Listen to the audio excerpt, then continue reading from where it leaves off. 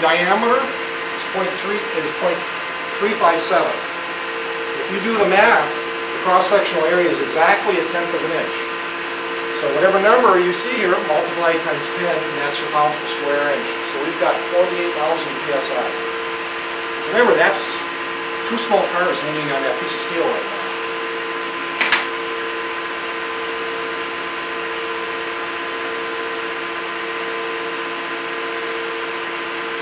Okay, this first sample I put in here is hot rolled steel.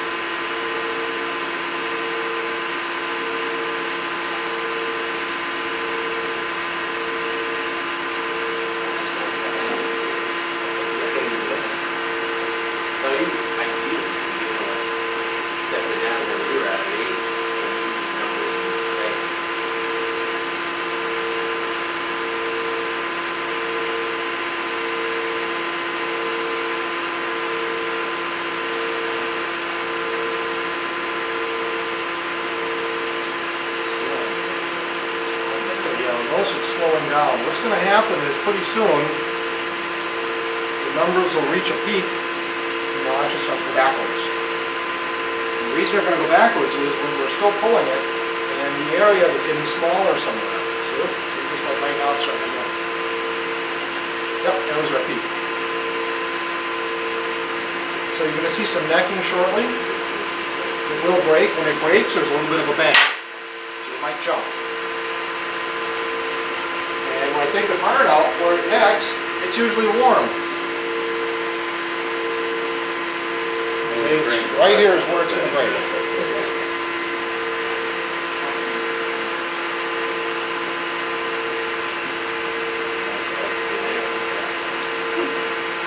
It's not that long.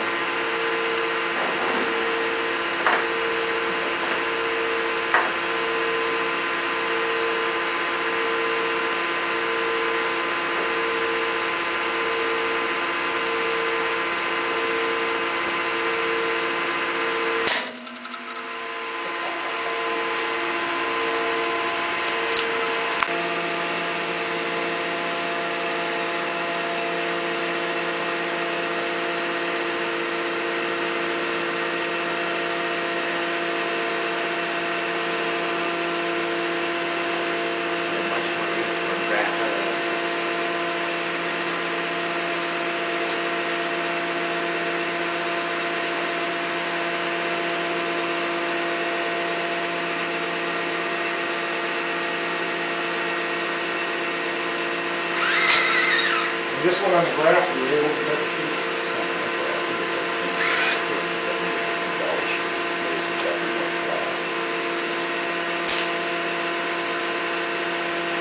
Oh, it already maxed out? It doesn't bell sheet too, but give more time for the stretch. Because if it broke fast, it would go up and then drop down quickly, so we could go a bell sheet by the way.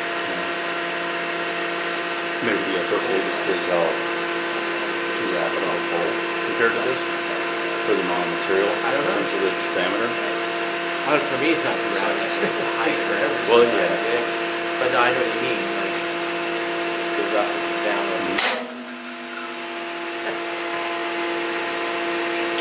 Sample, and what it does is it measures how high it goes. If it's a real strong sample and absorbs a lot of energy, it won't come real high. But if it's a wimpy one, it'll just continue to go higher.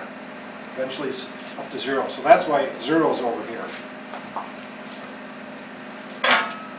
We can do a lot of different ranges. Actually, for this sample, that head is a little big. And then there's 2 heights we can do.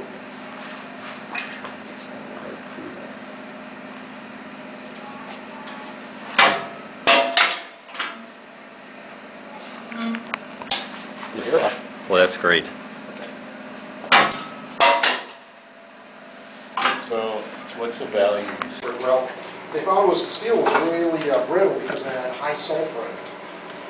And because of the sulfur, made it brittle, made it hard to weld, it was riveted, so you got a variety of errors. And so today we know how to get the sulfur out, we know how to weld it.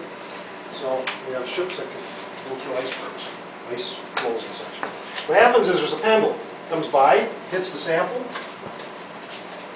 If it's a real weak sample, the pendulum will continue to rise, which is why the zero is over here, the highest number. If it's a very strong sample, it won't come up very high. We can do different heights and different weights.